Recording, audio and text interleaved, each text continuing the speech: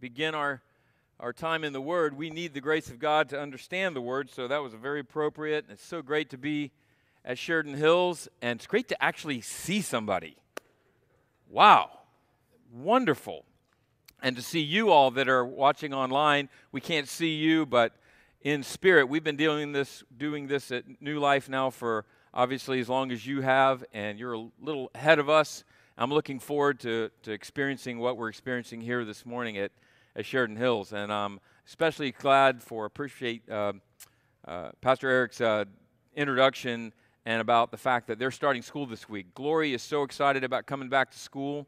She'll be one of those that will actually be on campus, and she can't wait to get back, loves her teachers, loves her friends, and we're very grateful for the education that she's getting at Sheridan Hills. So looking forward to sharing the Word with you this morning. I want to share with you a message that's very dear to my heart. It's very important to me, and I call it the promise of all promises. Promises. Promises are a vast theme in the Bible. As you may know, if you've been a Christian very long, you know the Bible is full of promises. And there are many worthy studies on the promises, obviously. What kind of promises, to whom are the promises given? You could study the unconditional promises, the conditional promises. You could study the basis of the promises. You could study even how to appropriate the promises. But at the end of the day, we need the ultimate basis of the promise. And it comes down to knowing the promise and then believing the promise. Believing the promise is real and believing God who made the promise. So that's what I want to talk about this morning in one particular promise of the Bible, which is really built on the ultimate promise of the assurance of our salvation. Isn't that really what a promise is? Isn't our assurance of salvation a promise? Of course it is. You become aware of the promise of salvation and its permanence and its basis, which of course is the finished work of Christ, Jesus dying on the cross, rising from the dead, and we focus on that promise to the point of belief. And like all promises, then we comfort ourselves with that promise, and the comfort is there. I believe many times the experience of a promise kept is that which the Holy Spirit does in our hearts. It's a comfort. It's an encouragement that comes to us. It's an inner work. And unfortunately, many people don't hang around long enough to experience this. God's promise many times is not meditated upon. It's not appropriated. It's not actively rehearsed in our minds to the point of actually experience. Oh, we may agree that it's there. We may believe that it's there. But have we experienced it? So I want to run to the top of the mountain of all promises. If this one promise is true, and it is because it's coming right out of the words of the Son of God, Jesus Christ, then this one promise, if believed and is truly experienced, then we're helped and our faith in Jesus takes on a reality and a joy comes and a confidence comes in our life that we all want, and ultimately God is glorified if you believe this promise. So let's look at the promise of all promises. Hey, did you know that there is no Matthew chapter 29? Do you know why? Because Matthew only has 28 chapters. Now, isn't that profound?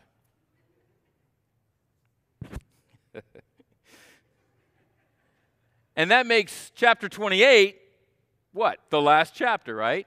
Which makes chapter 28, verse 20, the last verse of the last chapter. And according to Matthew, it's the last thing Jesus said before he ascended to the Father. And in that last word, he made a promise. I want us to look at that promise. Let's start in verse 16 of Matthew 28. I'm going to back up a little bit, and something very special is about to happen. I'm about to read the Bible, the Word of God. And when the Word of God is read in the congregation of the redeemed, something very special happens. In fact, when I'm done reading this, you've already got the message. My job is just to hold it in front of you long enough for God to allow it to work into your heart. Matthew chapter 28, verse 16. But the 11 disciples proceeded to Galilee, to the mountain which Jesus had designated. And when they saw him, they worshiped him. But some were doubtful. And Jesus came up and spoke to them, saying, All authority has been given to me in heaven and on earth. Go therefore, and make disciples of all the nations, baptizing them in the name of the Father, and the Son, and the Holy Spirit, teaching them to observe all that I commanded you. And here it is. And lo, I am with you always, even to the ends of the age. The last thing Jesus said was a promise. Now, we're going to look at this promise very carefully. I want to look at it from 4 different angles at first, 4 different gospels as it relates to Jesus' last words on the earth. Obviously not his final word ever. It's the last word on the earth. And the Apostle John does not record the final gathering, but ends his gospel at the lakeshore there with Peter and the disciples, and Jesus and Peter had their talk, which really set the direction for Peter's life. But we come to Luke, and I want us to see Luke's version of this. Luke comes close to telling us the final words of Jesus, but he stops short, and I believe there's plenty of room for what Matthew recorded right here in Luke. And almost identical words are recorded in the book of Acts, chapter 1, which, of course, you know that Luke wrote as well. And so look at Luke 24 as we look at the final words and the final experience of the disciples before Jesus and as Jesus ascended to the Father. They're there, moving towards the mountain, and it says in verse 49, And behold, I am sending forth the promise of my Father upon you, Jesus talking, but you are to stay in the city until you are clothed with power from on high. And you know what that's about. Luke records that in the book of Acts, chapter 2, the coming of the Holy Spirit, gathering the church together. So we're close to liftoff, but not yet. Verse 50. And he led them out as far as Bethany, and he lifted up his hands and blessed them. Don't miss that. He lifted up his hands and he blessed them. And while he was blessing them, he parted from them and was carried up into heaven. What an awesome scene this is. The disciples are gathered around. Jesus is lifting off the earth, literally. And he was blessing them. In verse 52, and they, after worshiping him, returned to Jerusalem with great joy. Now, I want to make a little side comment here that is not related to the promise, but it's very important in this text. It says, while he was blessing them, he parted from them. So now he's parted. He was carried up into heaven. Okay, he's gone. Right? Look at verse 52. And they, after worshiping him, returned to Jerusalem with great joy. Do you realize what this is? This is the first congregational Christian worship service without Jesus physically present.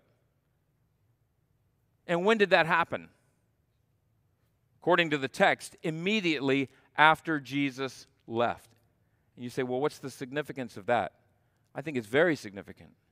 The priority of the apostles on the worship of Jesus without him physically present. They had always worshiped him with him there, but there's no record that we have, that I know of, where they worshiped him apart from Jesus being there. They worshiped him with him gone, and they did it together.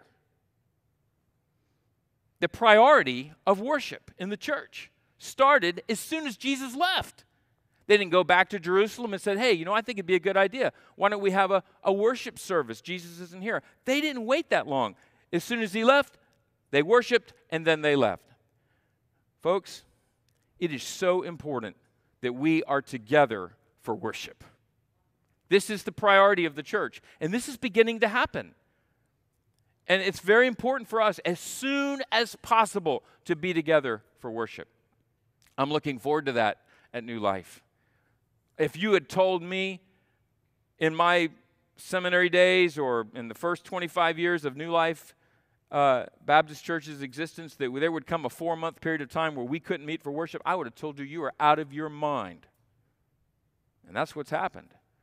And it's taught us a lot of things. But one thing it's taught us is how important it is that we are together for worship.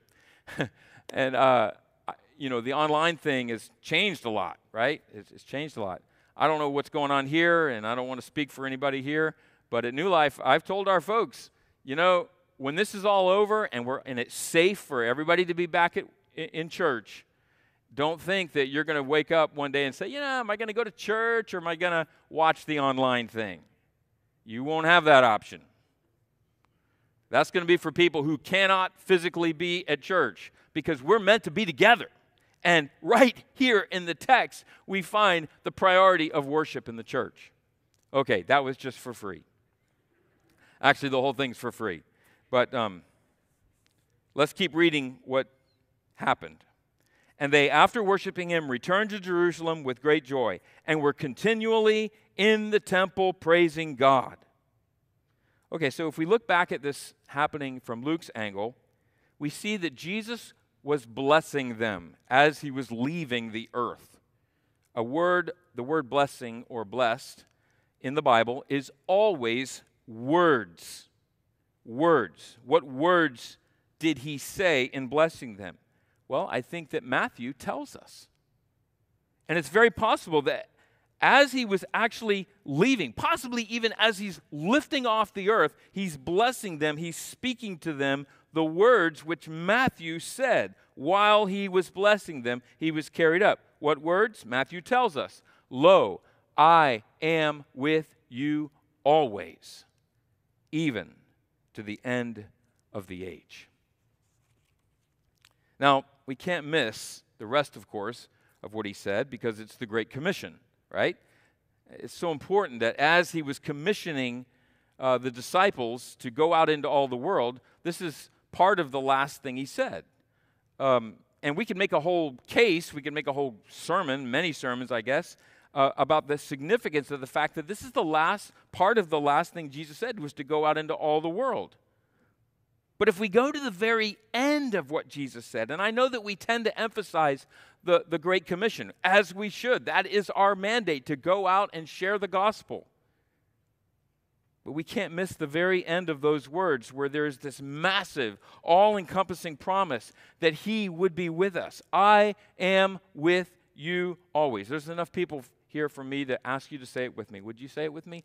I am with you always. You there sitting on your couch or at your breakfast table, whatever you're doing, let's say it together. I am with you always, even to the end of the age. The last thing, the very last thing.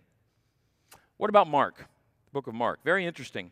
Mark ends his direct quotes of Jesus with the disciples as they were reclining at the table. So they clearly weren't up on the mountain ready for Jesus to ascend.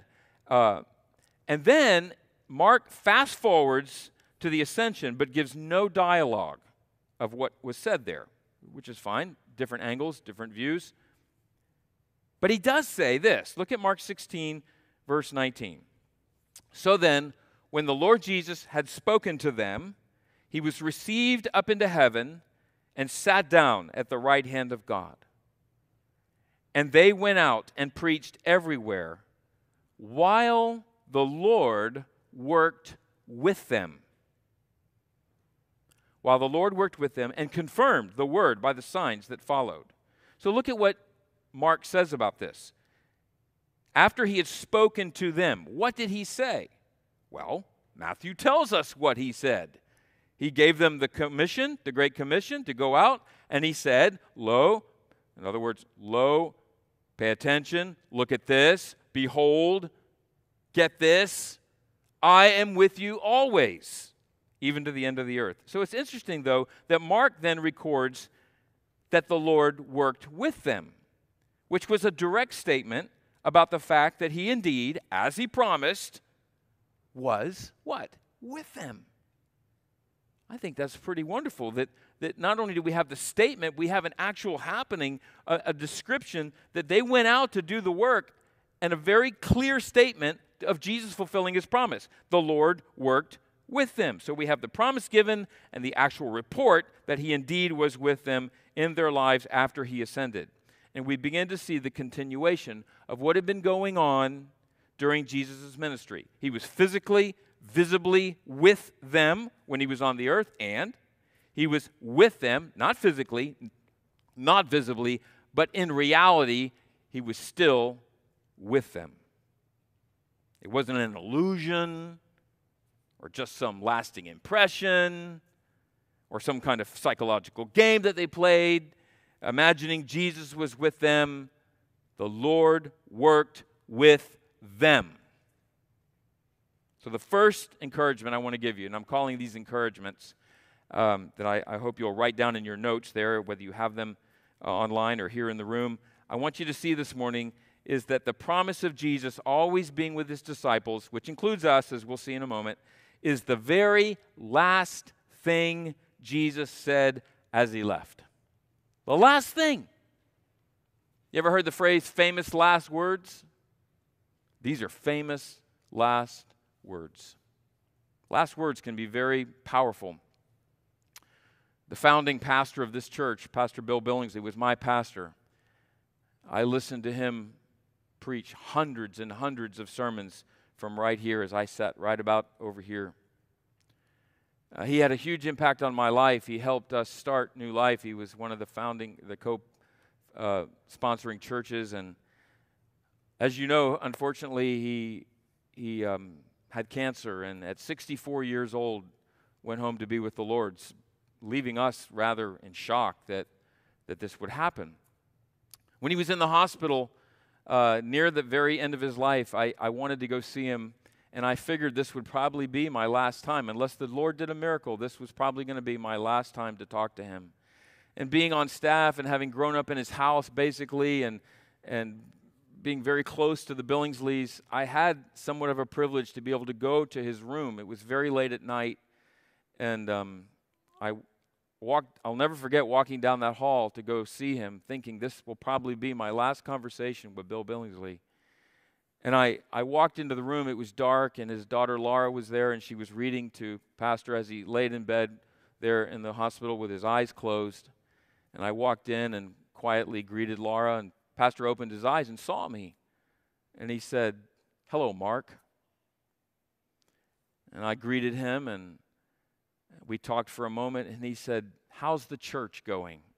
He was very interested in the mission churches of Sheridan Hills. And so I gave him a little report as best I could. He was very weak, really didn't open his eyes much. And then he said this to me. After I gave him the report of the church, he said, "Reach those families, Mark. Reach those families, Mark." Those were the last words I heard Bill Billingsley say to me. Can you imagine how powerful that has been in my life? I've played that tape over and over in my mind. It has motivated me. It has encouraged me. It has disciplined me to know that the man that I respected so much, his God in his providence and in his sovereignty allowed the last words he said to me to be, "Reach those families, Mark." And I've relived that moment many times. But you know, as motivating and inspiring as that experience was to me, the one thing that my pastor could not tell me and would not have told me was, "Mark, reach those families, and I am with you always." He couldn't say that.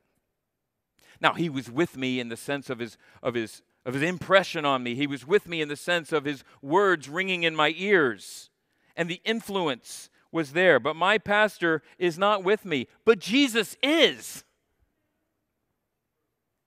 I'm not diminishing the massive impact that my pastor had on me, but there is only one that can say in truth, "I am with you always." Last words. And then we need to ask, whose last words? Whose last words are these? Now, on your blank there, I left it long intentionally because there's a lot you could write in there. Not a lot of people, but only one, but he has many names. We're talking about Jesus Christ, the Son of God, God the Son, the creator of the universe. Put in there what you want, but this is who we're talking about that said, I am with you always. Last words of the greatest personality of the universe. So that's the first thing, the first encouragement I want to give you. Jesus' last words of a promise. Secondly, the second encouragement I want to bring you this morning from this text is the actual grammar of what Jesus said. He put his statement in an eternally present tense. Write that down. Eternally present tense versus a future tense.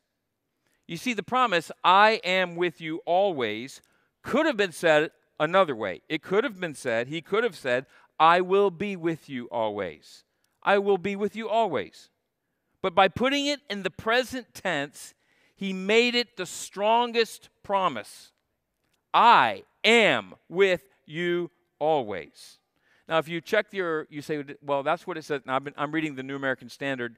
I know you're used to the ESV, but check the ESV out. It says almost exactly the same thing. In fact, check all the reputable English translations. They all say the same thing. I am with you always. Nobody puts it in the future tense because it's not in the future tense in the Greek. Jesus said it in the present tense. Another grammatical nugget here, that, if you will, that makes a difference is that if you translate it literally, he said, I myself am with you always. We don't tend to talk like that, so the English translation kept it with I am. But the emphasis is I myself, me, I myself. Who? The Son of God, God the Son, as we said, the one who made everything. I myself, this one is the one who is with you always. So let me bring it into our way of thinking. In other words, wherever you are, whenever you are, the words that Jesus wanted in your head and in your heart are these: I am with you. I mean, it would have been great if he had said, I will be with you, right? You would have benefited from that. You get in a place where you need the comfort of God, and you could say, well, Jesus said, I will be with you. I'll camp out on that. But there's a crowning extra by Jesus saying it the way he said it. When he said, I am with you. At any time in your life, you can say, disciples, I am with you always. Now, before I say anything else about this promise, if we begin to appropriate that promise as a very literal promise, a present tense, no matter what, in any and all circumstances kind of promise, both difficult and joyous circumstances. What if God's people, folks, what if God's people began to seriously and consciously live by faith in the Son of God, as Paul described, by hearing with their heart and mind the words from Jesus, I am with you? What if that happened? What if that was going on continually in our minds, in our psychology, in our hearts, in our spirits, in every part of us? Can you imagine the difference that would make in our lives? I am with you. I myself am with you. I am with you. So let me just stop right there for a second and ask you, are you aware of this promise? Are you believing this promise? What are you dealing with in your life right now where you need to know that the Lord is with you? Think about it. In whatever you are going through, what if, and this is, I want you to write these two words down. what if your controlling thought was this promise? What if the thing that guided your life and controlled your spirit, your controlling thought, what if it was this promise? I am with you.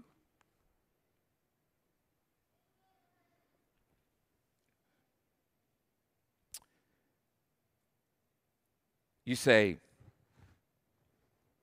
well, Pastor, everything's going really good in my life. Nothing really challenging right now. I don't know what planet you would be on if you said that, but literally, what planet? But you just said, man, life is just going so good, I can hardly believe it. I've never laughed so hard, maybe I've never laughed so hard, as when my father and I were driving down to the Keys on Card Sound Road, and there was a toll booth there. It's not there anymore. But there was a toll booth, and it was right before or right after a hurricane, and we went down very early in the morning. It was like 4 o'clock in the morning, and there was this lady in the toll booth, and she looked so forlorn, and she was so just kind of bored, I guess. I don't know. And we pulled up, and her name was there on a plaque, and my father, who's very enthusiastic, if you know him, said, well, hello, Millie, how are you? She said, I'm okay, how are you? And my dad, in his way, said, I'm doing so good I can hardly stand it. And she said, yeah, I can hardly stand it either.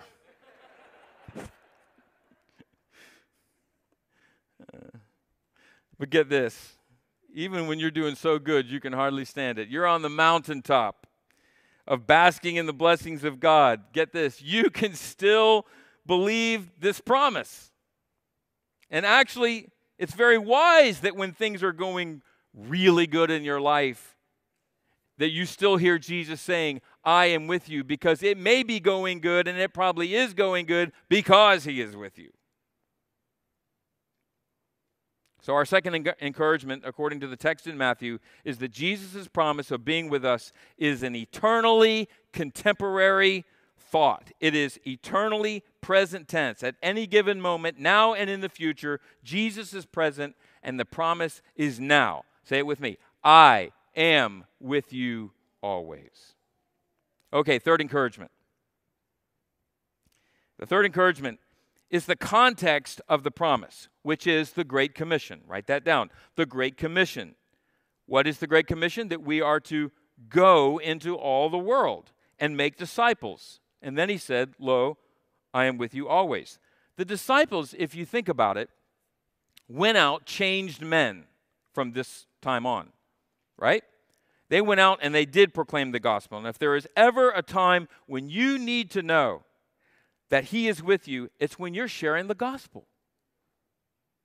And it does make sense that when you are reaching out in any shape or form to bring someone or a whole people group or whatever, for that matter, to Christ, you believe, you read, you hang on to this idea that I am with you. After all, you're working for him. You're going out in his name. I mean, that is what he told them to do, and to do it, they will need him to do it. So really, this promise, in its most immediate context, is given in the context of the missionary spirit of the Great Commission. Evangelism, missions, proclaiming, sharing, having gospel conversations, engagement. Right? As I think about it in my own life, the times I have felt the presence and the help of Jesus the most was when I was actually speaking to someone about him. Actually, felt it. Some people say, I believe in Jesus, and I even believe that this is true, but I wish I could really sense his being with me. I wish I could just feel that. Okay, well, one of the best ways to experience the presence of Jesus is to start a gospel conversation. I mean, that is the context of the promise. Or start a relationship with someone with the view of sharing Christ with them. And when you do that, you are in the very atmosphere of how this promise came about. There's just something about stepping out in faith and opening your mouth with the gospel that God blesses with his nearness. It's not the only time that he does this, obviously, but we cannot deny the context of Jesus' promise. So you can count on the fact that every time you attempt to reach someone who is lost, Jesus is with you. You're trying to get your courage up to bring it up. Maybe what would push you over the edge is to remember, Jesus said, I am with you. He is with me.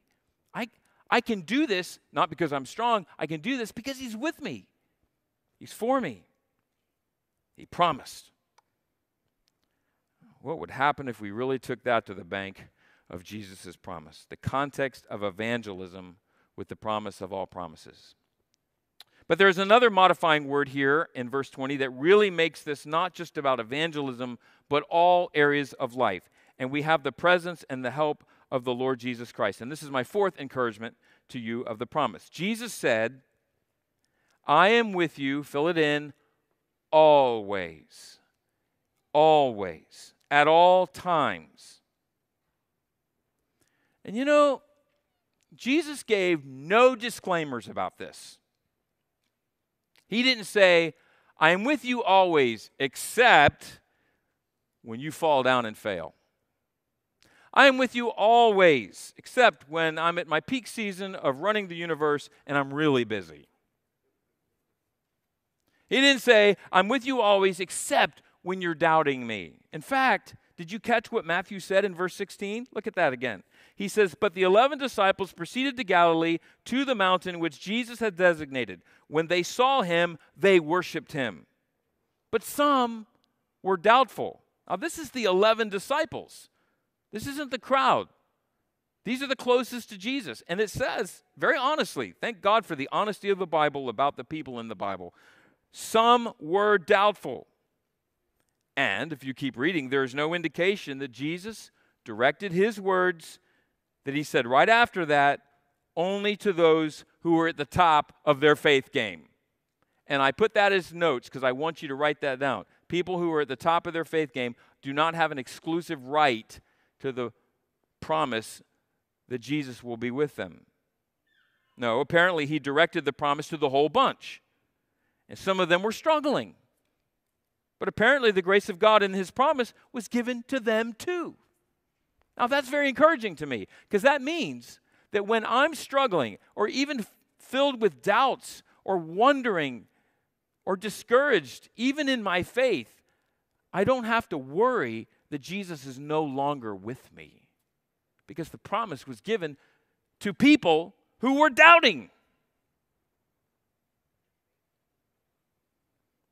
Nope. Think about Peter. He failed miserably, denied the Lord after all he had seen. And Jesus is saying, I am with you always. And can't you just hear Peter saying, even me, Jesus? Even me? I denied you. Even you, Peter. Even you. I'm with you always. So if the conditions we are in are dire, it's still always. If you're racked in pain in your body, it's still always. If we're in a situation that unless God does the work, it is not going to get done, that's always. If you're enjoying success and fruitfulness and seeing the hand of God, still always. If you're feeling down and filled with regret, guess what? You're still in the always position. I'm with you always. Put it this way.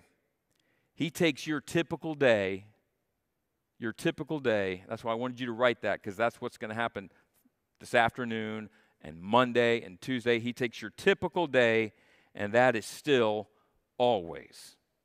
So always, I am with you always. What an encouragement. Okay, the final encouragement. The promise of all promises. The promise of all promises is for all believers. It's for all believers. This promise Jesus is making to his disciples in the first century, 2,000 years ago, and consequently to all those who came after him. And you say, Pastor, are you sure about that? I really am. Let's explore that, because one of the things you need to ask yourself when you are considering a Bible promise is, who does the promise apply to, right? Did this promise apply to all Christians who were to come? Well, I think the question is answered in the very next phrase. Lo, I am with you always, even to the end of the age. That is a reference to the return of the Lord. The return of the Lord. Matthew 13:37 is one of the places. The parable of the wheat and tares, the hidden treasures in the field, the dragnet, all those parables. Jesus brings it down to a close in verse 49. He says, so it will be at the end of the age, the angels will come forth and take out the wicked from among the righteous and will throw them into the furnace of fire, in that place where there will be weeping and gnashing of teeth. The judgment that comes with the showing up of the king. And that's what the disciples believed. Apparently, from other things Jesus said, for them to know the term, end of the age. Look at Matthew 24:3. As he was sitting on the Mount of Olives, the disciples came to him privately, saying, tell us when these things will happen, and what will be the sign of your coming and of the end of the age.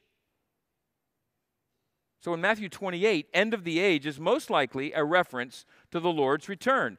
And the point is this, to the question, does this promise, I am with you always, apply to all Christians? Sure it does. Why? Because the people that were hearing him say this the first time when he was on the earth died before he returned.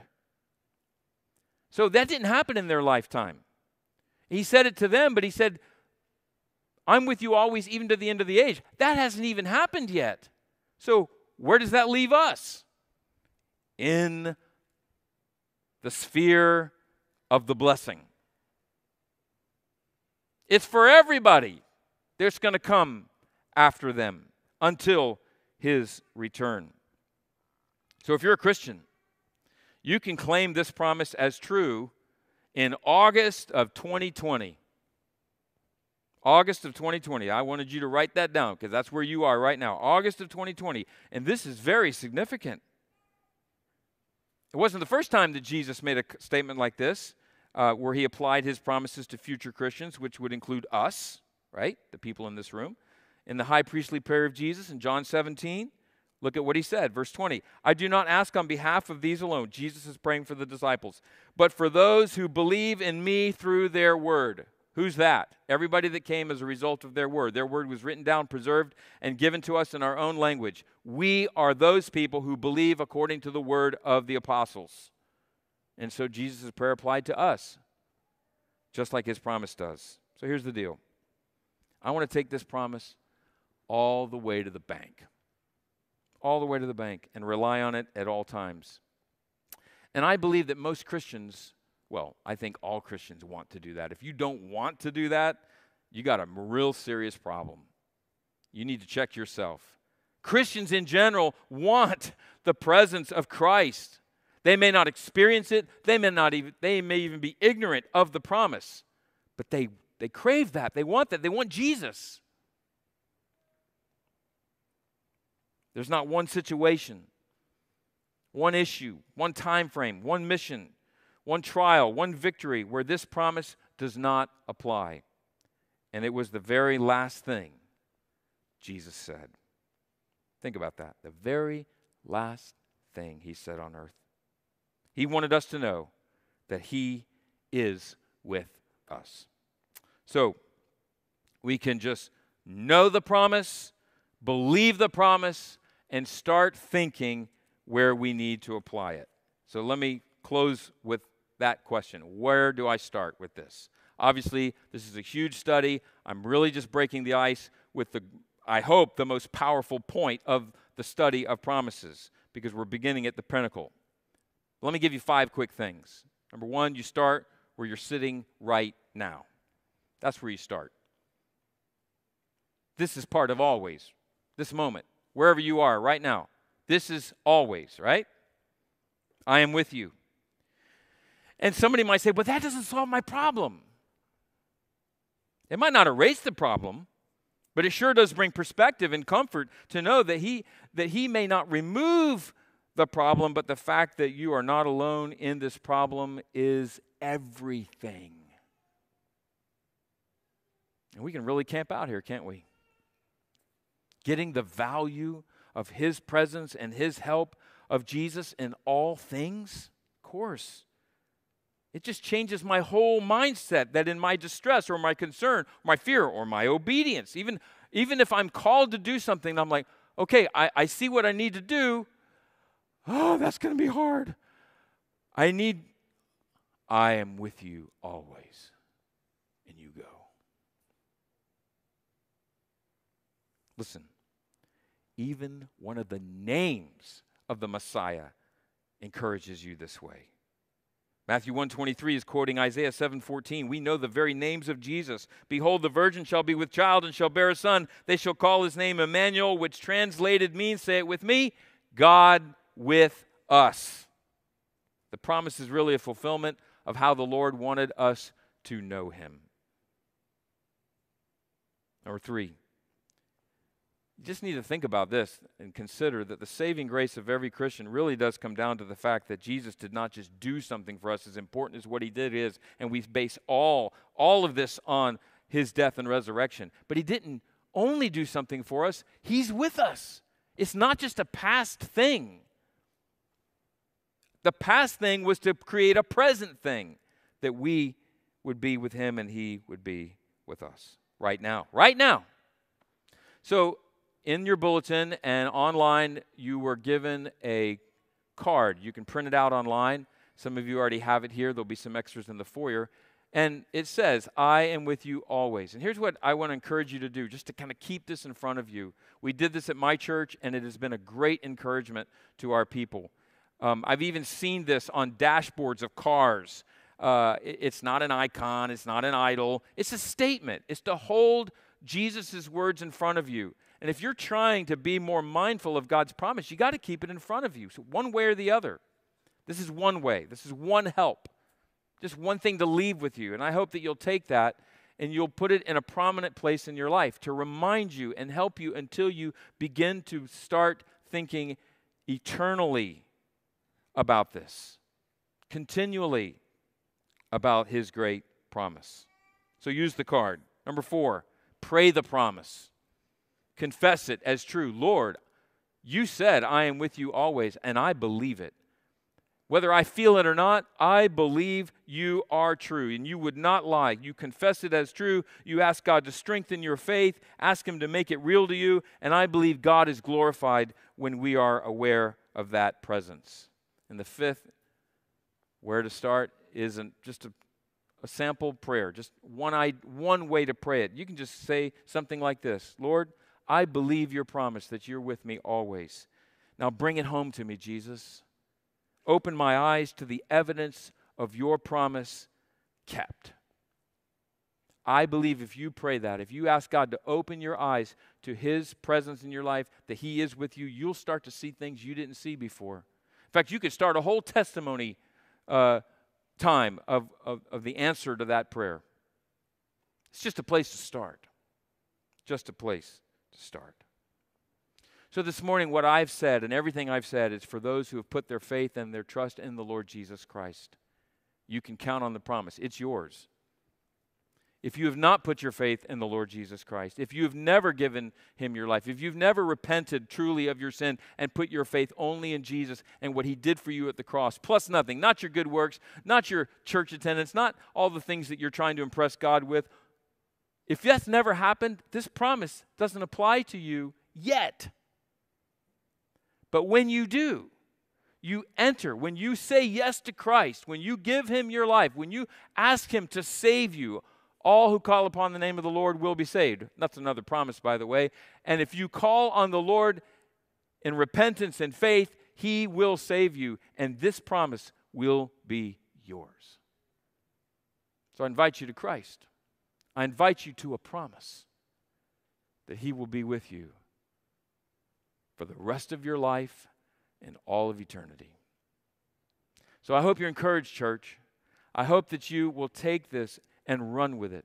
What you do with it next is between you and God. And the grace of God, I believe, is evident and available to actually say, I now believe the promise. He is with me, and I want to live according to that promise. Amen? Let's pray. Lord, human words don't adequately embrace everything it means that you are with us.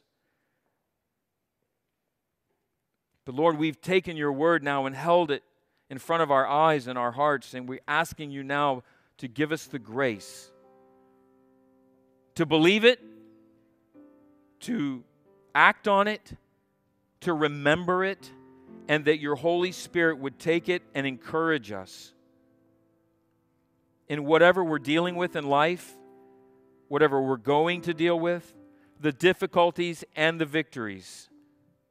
The great commission that you've given us to go out, Lord, and we've been timid or we've been shy or we've been reluctant, Lord. Maybe it's because we're not remembering you're with us. And so, Lord, I pray that the reality of it would be so powerful that it would unleash us to go and do what you've called us to do. There may be people watching this, Lord, right now in a hospital room or bound to a bed somewhere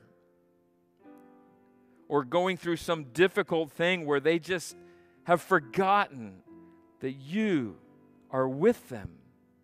And I pray that the reality of this truth and the appropriation by faith of it in their hearts and minds, even saying, Lord, bring it home to me. Let me see where you're doing it, where you are with me.